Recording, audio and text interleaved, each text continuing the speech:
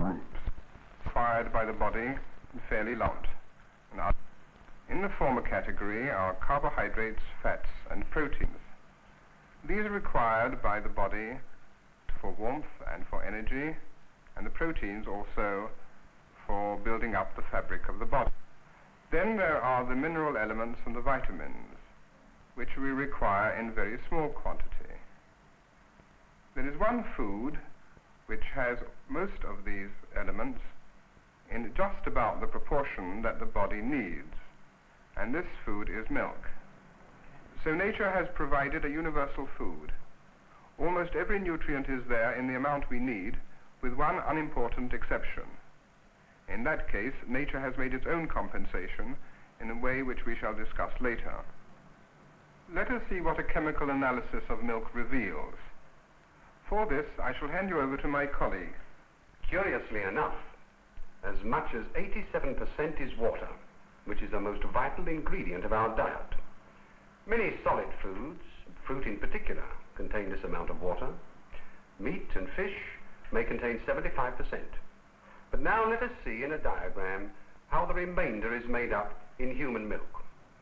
About 7% is carbohydrate, roughly 3.5% is fat, about 2% protein. Cow's milk has more protein and less carbohydrate. The remaining 0.25% contains mineral elements and vitamins. When analyzed, this small proportion is found to contain an astonishing number of chemical substances. They all appear also in the solid foods of a normal adult diet, but nowhere altogether as they do in milk. So let's stick to milk and see what an analysis of that 0.25% reveals.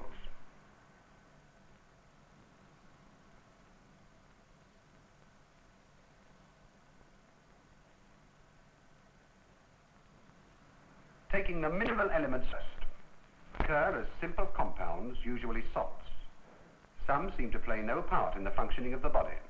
Others, sodium for example, are vital. Most of our sodium comes from ordinary salt, sodium chloride. In the blood, it regulates the overall water content of the body. Excess amounts are excreted in urine and sweat. Only those whose conditions cause them to sweat profusely are likely to run short. Sodium deficiency may lead to a form of cramp, but this can of course be corrected by increasing the intake of salt, beer being a popular source. All the mineral elements are distributed by the bloodstream, but one of them, iron, is required by the blood itself. The red corpuscles contain hemoglobin, which conveys oxygen throughout the body. The heme part of hemoglobin is believed to have this chemical formula. Its one iron atom is in the center, and the whole complex molecule around it.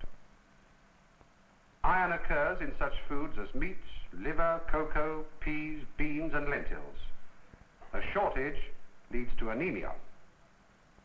Curiously enough, there is hardly any iron in milk.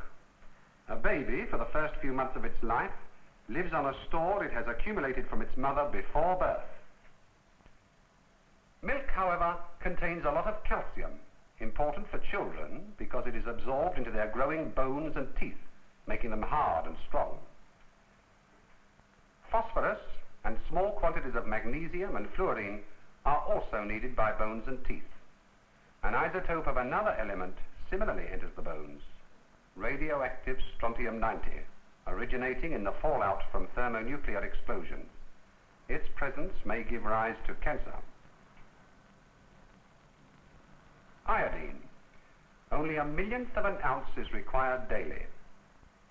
It is taken up by only one organ of the body, the thyroid gland, in which it is used to produce the hormone thyroxine.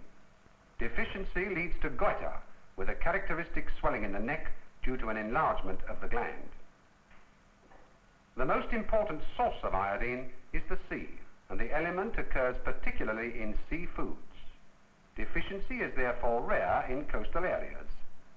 Iodine is also found in vegetables which have been grown near the sea. Nowadays in Britain, fish and vegetables containing iodine are widely distributed inland, and because we are a small island, serious iodine deficiency is rare. Potassium.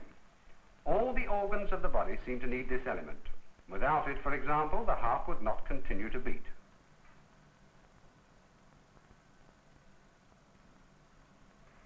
The study of mineral elements is unending, and many more examples could be given. But now let's turn to vitamins. As long ago as 1601, it was found that the inclusion of oranges and lemons in the diet on board ships of the East India Company prevented scurvy among sailors. And in the 19th century, the Japanese Navy ordered changes in diet to cure beriberi. But nobody knew what caused these diseases or how the cures were effected. And then, in 1906, Sir Frederick Gowland Hopkins conducted a now famous experiment. A number of rats were fed on a diet of purified carbohydrates, fats, proteins, mineral salts, and water. This should have been adequate according to the knowledge of the time, but something was obviously lacking, for in a short time the rats began to exhibit malnutrition. They became listless, and they lost weight.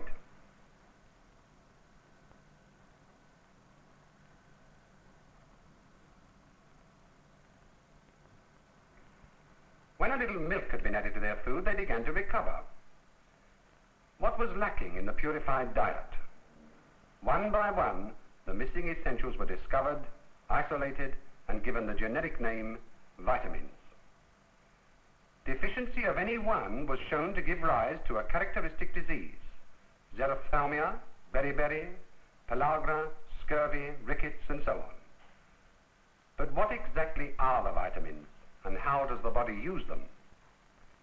In any living cell, hundreds of essential chemical substances are being synthesized all the time, but some others the body cannot make.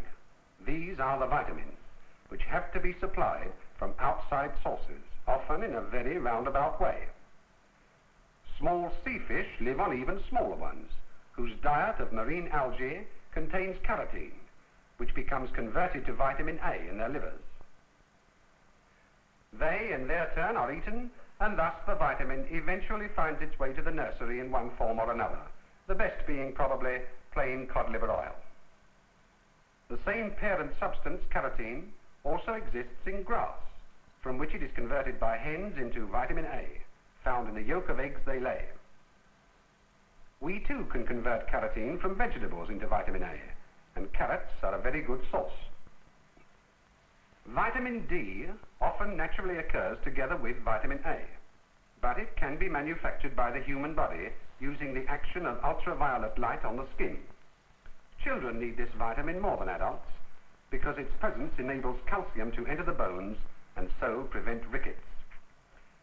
Next, vitamin C, which comes mainly from fruit and vegetables. It is strange that in the whole animal kingdom, this vitamin is required only by 1 or 2 species, including the guinea pig, the monkey, and man. Other animals manufacture vitamin C in their bodies. A feature of this vitamin is the fact that it is soluble in water. Vegetable water containing the vitamin C, however, need not be wasted and should be used, for example, for making gravy. Also soluble in water are all the members of the vitamin B complex, some or all of which are found in eggs, bacon, meat, liver, cheese, and pulses. Like all vitamins, those of the B complex are organic compounds with fairly large molecules, such as vitamin B1 and riboflavin. An exception is nicotinic acid, which chemically is quite simple and relatively easy to synthesize. 15 different vitamins have so far been isolated. There may be more remaining to be discovered, and we are still only just beginning to understand how they do their jobs. In conclusion, let us look back at some of the unexpected sources from which both the mineral elements and the vitamins come to us. They make up only a tiny percentage of the food we eat, but their existence is essential to life.